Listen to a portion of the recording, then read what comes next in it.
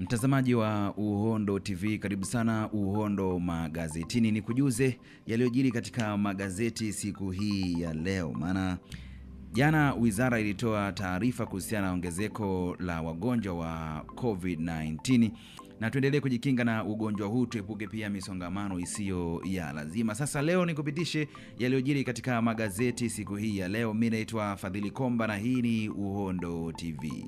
Na moja kwa moja nikianza na gazeti la Majira, lenyewe limeandika wagonjwa wa corona nchini sasa wafikia 88, vipimo vya maabara vya baini wagonjwa wapya 29, serikali yasisitiza tahadhari, vituo 24 da kuchukua sampuli za corona, vipimo manispaa zote. Habari zaidi ukurasa wa 4. Abiria 21 wafa kwa ajali Mkuranga, Simbachawene amweka ndani mkandarasi, mahabusu wawili, mfungwa wawa akitoroka Butimba. Imeandika hivi gazeti la Majira, gazeti huru la kila siku. Gazeti la Mwananchi lenye limeandika simanzi ajali iliyoua watu 21 Pwani, dawa ongeza vituo vya kuchukua sampuli, wagonjwa wa corona waongezeka. Habari ambayo inapatikana katika gazeti hili la Mwananchi. Rais Mwinyi afukuza baraza lote la mawaziri, ukurasa wa 8 utapata habari kwa undani zaidi. Serikali kuajiri watumishi 44,811, bajeti ya shilingi milioni 700 ya wizara yapita, ukurasa wa 4 utapata habari kwa undani zaidi. Mtanzania fikra ya kinifu lenye limeandika utaratibu mpya kukabili corona, Majaliwa ataka viongozi wa dini zinazokutanisha waumini wengi kutafakari upya, akemea wanaokusanya watoto kwenye nyumba za ibada. Dar es Salaam yatenga vituo 24 kuchunguza wenye dalili za virusi hivyo, wagonjwa sasa wafikia 88, wengine wafariki dunia, wabunge wataka baa zifungwe. Habari ambayo inapatikana katika ukurasa wa 4. Mfungwa mahabusu wawili wauawa wakidaiwa kujaribu kutoroka gerezani,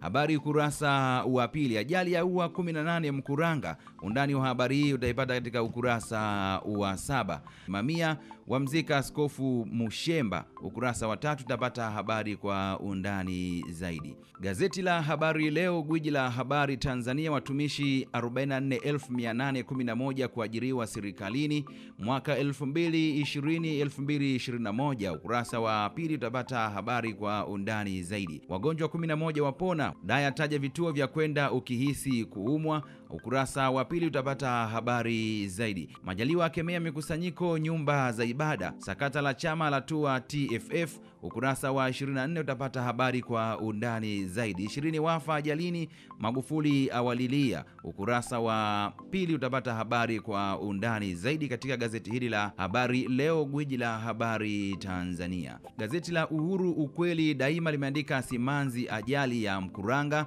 idadi ya waliofariki dunia yaongezeka hadi 20, wengine 18 wajeruhiwa. Rais Dr. John Magufuli awalilia, atoa maelezo muhimu kwa trafiki. Habari ambayo inapatikana katika ukurasa wa 3. Rungu Laja kwa watoa fedha uchaguzi mkuu, waziri aeleza namna TAKUKURU itakavyowanasa wahusika kila kona. Habari zaidi ukurasa wa 2 katika gazeti hili la Uhuru ukweli daima.